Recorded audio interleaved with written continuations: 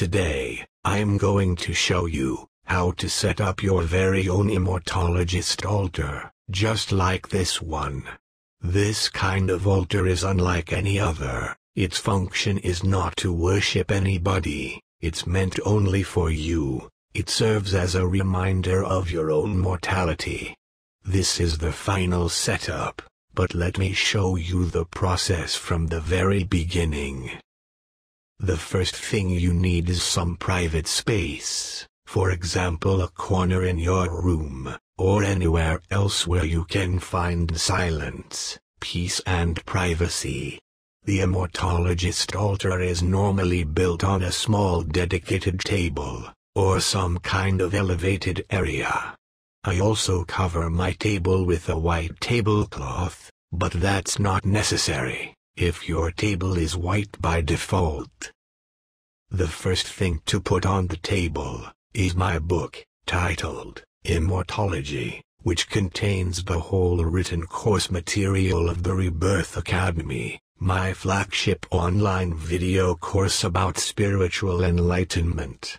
This quasi-Bible of Immortology is not available for public purchase, but my students receive it for free.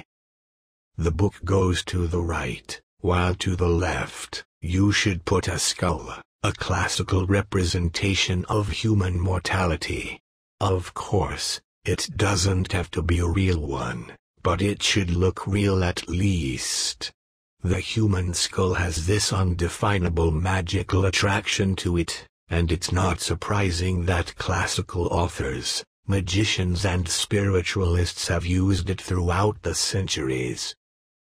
Let's see now what goes to the center. First, a thick black candle, which you can optionally light during using your altar. The candle is black because it represents your body, while the wick inside it symbolizes your ego. The material parts of the candle represent your attachments to your body and your personality. When these are burnt away by the immaterial fire, by your Holy Spirit, by the light of your consciousness, spiritual enlightenment is the outcome. It's also a long-standing custom to light a candle for the dead, and exactly this is the secondary symbol of the candle. But instead of lighting it for somebody else, this time you light it for yourself, mourning the death of your future self. Instead of setting up a reminder for someone else, you remind yourself of your own inevitable end. The second prop we use at the center is the symbol of Immortology in some shape or form. For my own altar, I'm using my custom-made necklace that I'm normally wearing all the time. If you don't have something similar, you may use something as simple as a printout or a drawing.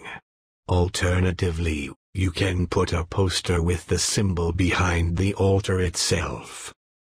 Perhaps the two most important items on an Immortologist altar are the two special photos.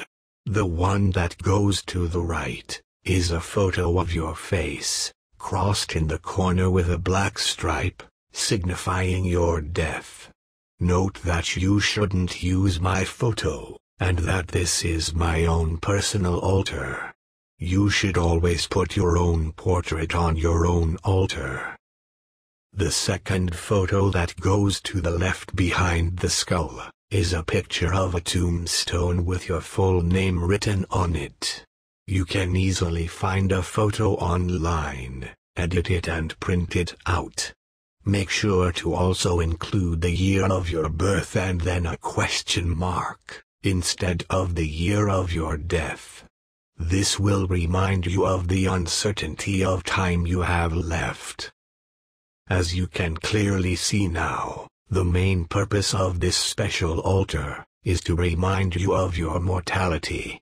It's not meant to be morbid, and if it seems morbid to you, it's only because you're still denying death.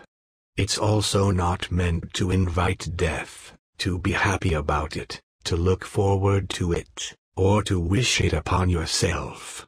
Its function is strictly to raise awareness, and to help you focus your attention on your spiritual path.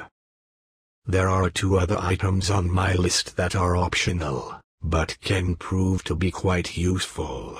The first is an additional memento mori, a vase with rotten flowers. Please make sure to use only already dead flowers, instead of cutting down a living plant.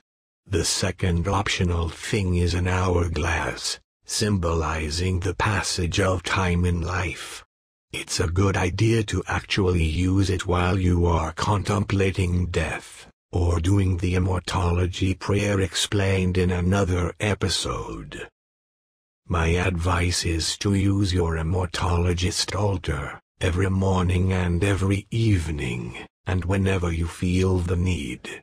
With its help, you can create your very own memorial service, where you can reassess your priorities, make a life review, and attend your own mini-funeral. Ultimately, the goal is not to be sad about your death, but to celebrate your life right now. If you want to know more about death, from a spiritual but down-to-earth perspective, you should read my book, The Power of Death.